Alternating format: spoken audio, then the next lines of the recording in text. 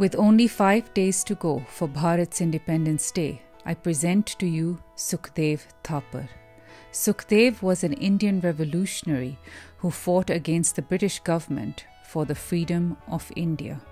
He was a member of the Hindustan Socialist Republican Association and was responsible for organizing several revolutionary cells in Punjab and other regions of North India.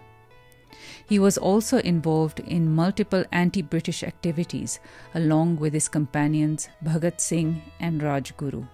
In 1929, Sukhdev initiated a prison hunger strike where he was arrested for his involvement in revolutionary activities.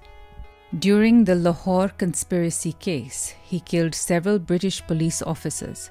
He was also involved in the assassination of J.P. Saunders, which was done to avenge the killing of Lala Lajpat Rai.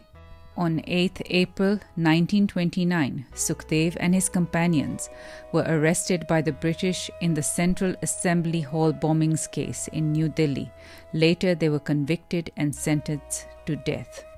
He was executed along with Shivram Rajguru and Bhagat Singh on 23 March 1931, aged just 23.